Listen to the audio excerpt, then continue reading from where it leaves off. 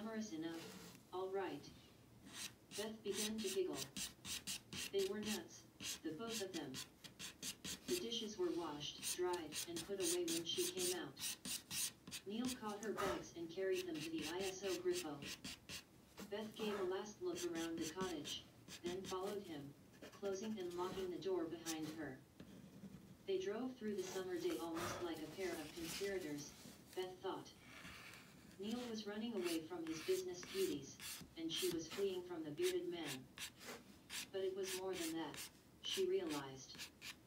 They were reaching out for something, too.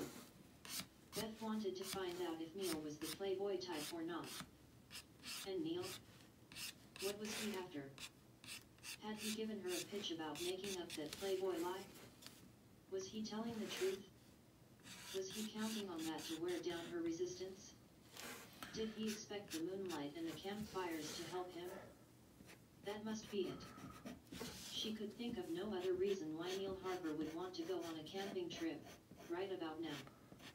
They drove all day, until toward dusk Neil nosed the ISO Griffo onto a dirt track that ran in under some trees. It bounced over rocks and tree roots for 2 miles. But when the trees fell away, Beth could see a lake and a spread of grassy knoll that ran its grass down to the water. I like it, she said. I found it years ago.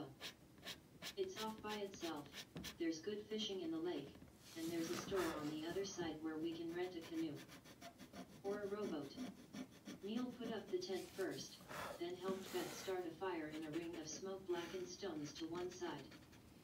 Neil had put those stones there a long time ago. Nobody had ever disturbed them. In moments, red flames were throwing shadows all around them. From somewhere at the edge of the woods, Neil found 2 crude wooden benches he had left here years before. A yellow tarpaulin had protected the wood from the weather.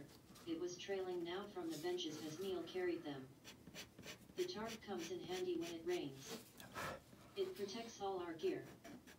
Now then, how about steak and salad for supper? Beth watched as he brought a hamper of food and dry ice from the car trunk, went to help sort it out.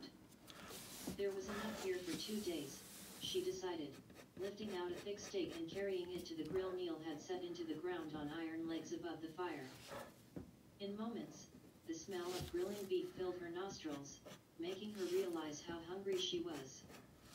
There was salad to be prepared, and thick Roquefort dressing from a jar, and bread to be toasted over the flames. They ate side by side on the benches, with the moon above and the stars like diamonds in the blue velvet sky. The night was pleasant, still warm from the day, but with a hint of coolness in the wind sighing gently across the lake. Her shoulder rested against Neil's and its warmth and bulk seemed very natural to her. It was good to lean against him. He lighted a cigarette for her, and to her surprise, lifted out a pipe and filled it with tobacco. When he caught her eye, he grinned. Seems fitting, somehow, for an old married man, he laughed, holding out the pipe before lighting it. Do you object to pipe smoke? I don't know, she said slowly. Then let's find out. She enjoyed it, she decided, after a few sniffs.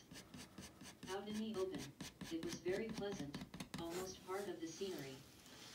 Was Neil doing this to impress her?